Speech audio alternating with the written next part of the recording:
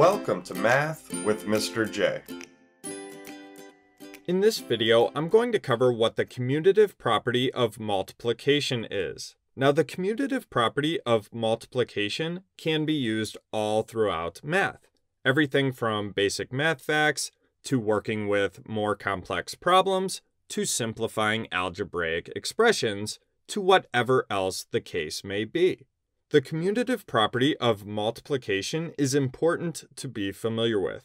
Now, the commutative property of multiplication states that changing the order of factors doesn't change the product. Factors are the numbers being multiplied together, and then the product is the answer to a multiplication problem. So A times B equals the exact same thing as B times A. When we think of the commutative property, think commute or move. We can move those factors around and still get the same answer. Now, don't let those letters confuse you. They are there to represent numbers and show that this will work for any numbers.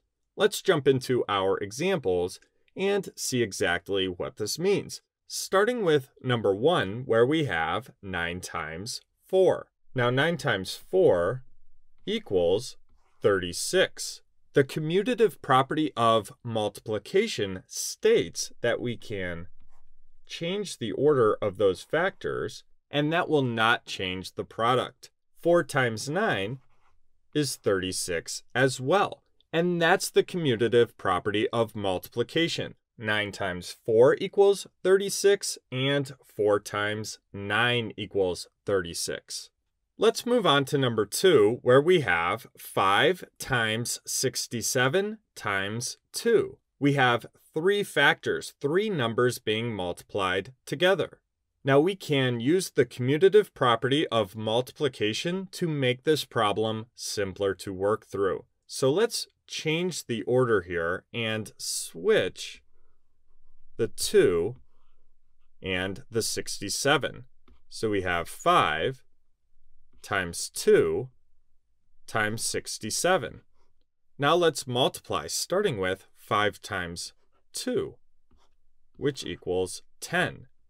Bring down the multiplication sign and the 67. Now we have 10 times 67, which equals 670.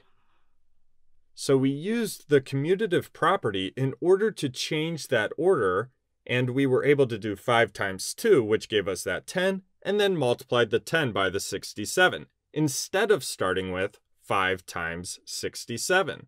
Now, are we able to start with 5 times 67 and work from left to right without using the commutative property? Yes. Let's actually do that off to the side to show that we will still get 670. So let me rewrite this problem off to the side. So 5 times 67 times 2. Now we can work from left to right, starting with 5 times 67. Let's work through that off to the side. So 67 times 5. 5 times 7, 35. 5 times 6 is 30, plus that 3 is 33. So 335. 5 times 67 equals 335. Bring down the multiplication sign and the 2. We end with 335 times 2. So 335 times 2. 5 times 2 is 10. 2 times 3 is 6, plus 1 is 7. 2 times 3 equals 6. 335 times 2 equals 670. So you can see that we get 670 that way as well.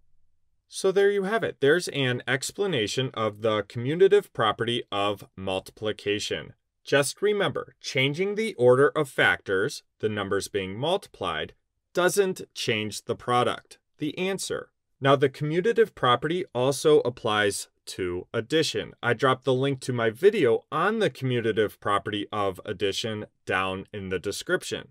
The commutative property does not apply to subtraction or division, so something to keep in mind. I hope that helped. Thanks so much for watching. Until next time, peace.